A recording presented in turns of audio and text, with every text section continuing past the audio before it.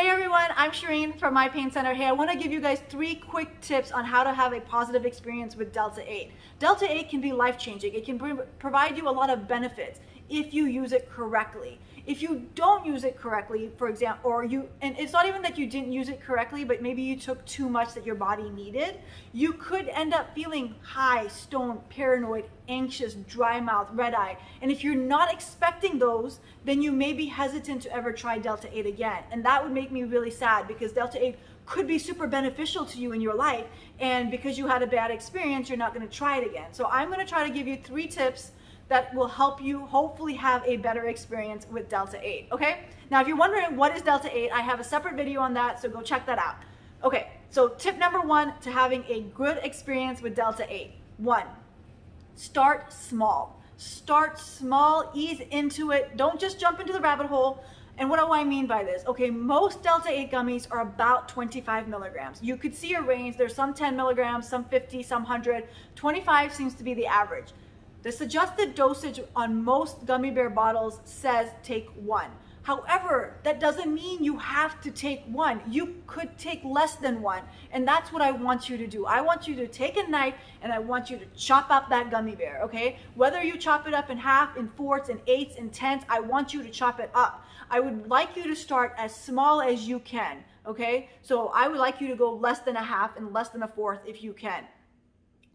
Why do I say this? You might not need all 25 milligrams of Delta-8 to get the effect or relief that you are looking for. And 25 milligrams, even though it is the suggested dosage, could be too strong for you. And if it is too strong for you, you are going to have a bad experience with Delta-8.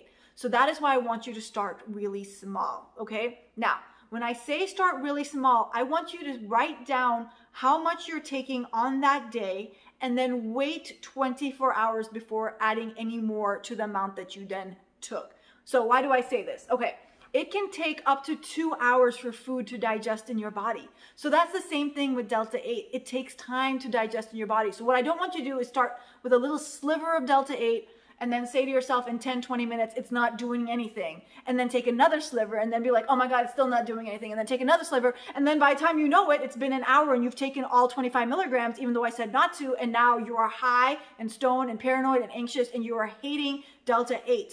So that is why I'm saying, just take a little bit on day 1 and then keep adding every day, not every hour, every day to see where it is that you are getting the relief from Delta-8. Like what is your maximum? Because again, if you don't need all 25, then don't use all 25 and then you're going to save money because that bottle is going to last you even longer. I do that. I now cut up my gummies because I realize I don't need all 25. So I cut up my gummies and it lasts me so much longer. It's great. Okay.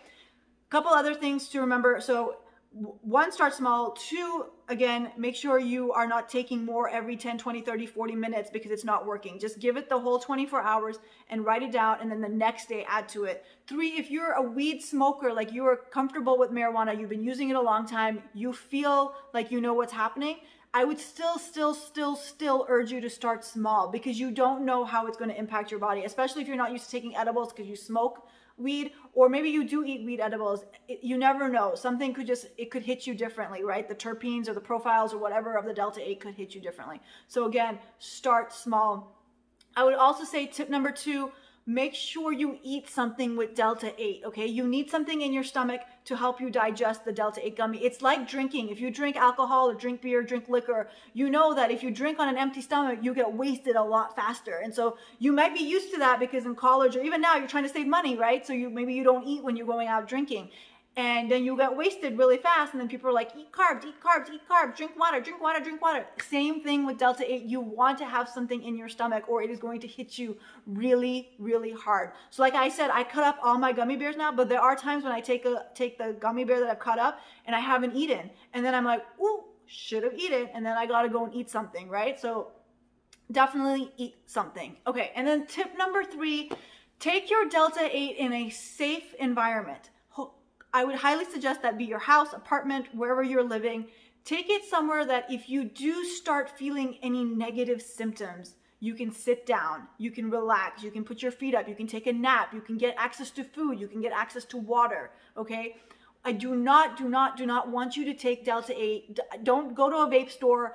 at the cash register while you're buying it, pop one, or when you get in your car, pop one. Don't pop one while you're driving. Don't pop one while you're operating heavy machinery. Don't pop one while you're driving, like I said, because if you get pulled over and the police think that you're on something, they could arrest you for being under the influence, right? So just be very careful. And that's why I really want you to only use Delta-8 in a safe space like your house, right? So again, to repeat, I want you to have a really good experience with Delta-8. So one, start small. You do not have to eat that whole gummy bear. Cut it up into pieces, slivers. If it's a 100 milligram gummy, I mean, you're going to cut it into little tiny pieces, okay? And two, it's not even two, but don't increase your dosage on the hour every few minutes. Just let it ride its course for the day, and then the next day you can add more if you feel like you need to add more, okay? Because remember, it takes up to 2 hours for Delta-8 to digest through your body. And if you had a really heavy meal, it could take even longer than that. So just give it time. Make sure you've eaten something. Again, because it's like it could hit you harder if you're eating a Delta-8 gummy on an empty stomach. And then tip number 3, eat your Delta-8 gummy in a safe space like your house. Do not be driving or operating heavy machinery, okay? If you have any questions about Delta-8, drop them down below and I'll get to you. Thank you.